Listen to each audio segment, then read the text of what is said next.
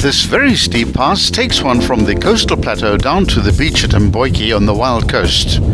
The pass is immersed inside the dense forest canopy for most of its length, which is almost a pity, as the views would be tantalizingly beautiful if visible. The pass has some very sharp corners and steep gradients as one gets past the halfway point. There's one particularly nasty hairpin bend which needs to be treated with the utmost respect.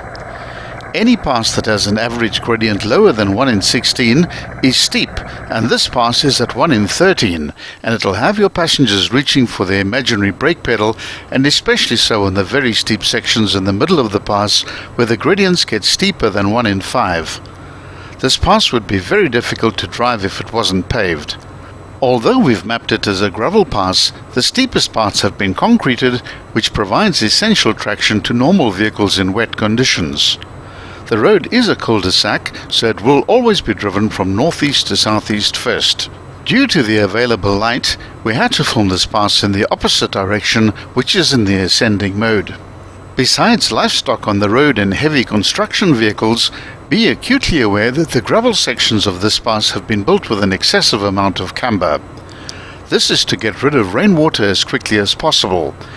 If you're not in a four-wheel drive vehicle and you traverse this pass in heavy rain, your vehicle could very easily slide into the side ditches. You will require a recovery vehicle to extract you, so rather stick to the middle of the road where possible. For the adventurer wanting to explore the many unique and wild treasures this coast has to offer, Mbotyi offers the privileged opportunity to visit the legendary Double Falls and Cathedral Rock.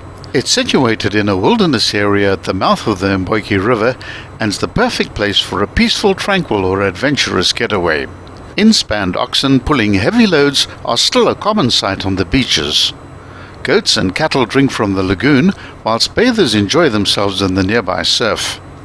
Time has stood still at Mbotyi. Little has changed in the last 50 to 100 years. The local people are warm, interesting and accommodating, willing to share their piece of paradise with visitors. It's surrounded by dense indigenous forests, with waterfalls gushing into steep gorges or down cliffs straight into the sea.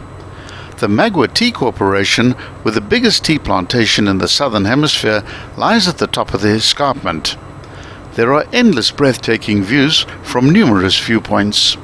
Activities abound here, with hiking trails to suit everyone.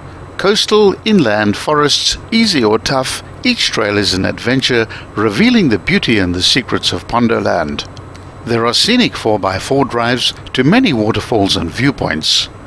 You can also experience the magic of horse riding along the foothills as well as on the beaches of Mbotyi.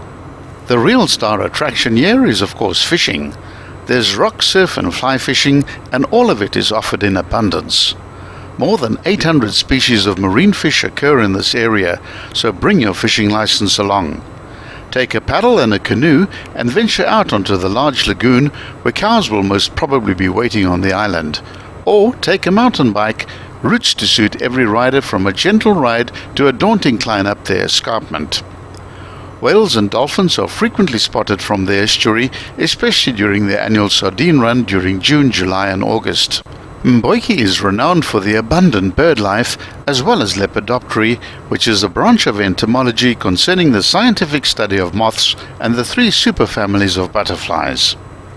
Once you're driving in the forest canopy, if it's a bright sunny day, your eyes will take a little while to adjust to the dappled light in the forest. It's best to slow down to a lower speed, as livestock can appear on the road virtually unseen at any point. Driving within a forest canopy is a rare delight in South Africa, and this drive is particularly enjoyable. Slow down, roll down your windows and enjoy the moment. The road follows the descending spine of a long ridge, forming the natural barrier between 2 rivers. The Mbotyi River is on the east and the Magwa River is in the west. At the time of filming in February 2020, there was considerable traffic using this pass, mainly consisting of construction vehicles which are using the pass to access the construction site of the 2 new mega bridges as part of the N2 toll road. The road is not wide enough to allow overtaking, and any oncoming trucks will require both vehicles to stop and inch past each other. The biggest town near the pass is of course Lusiki, which receives high levels of rainfall ranging between 874 and 1060 millimeters of rain per annum. Rainfall is considered unseasonal, although Lusiki receives the majority of its rainfall during summer. Winter temperatures reach their lowest in July, averaging around 8 degrees Celsius at night. Before European habitation in Lusiki, the Ambo-Mpondo's chief's kraal occupied what is now the present town village.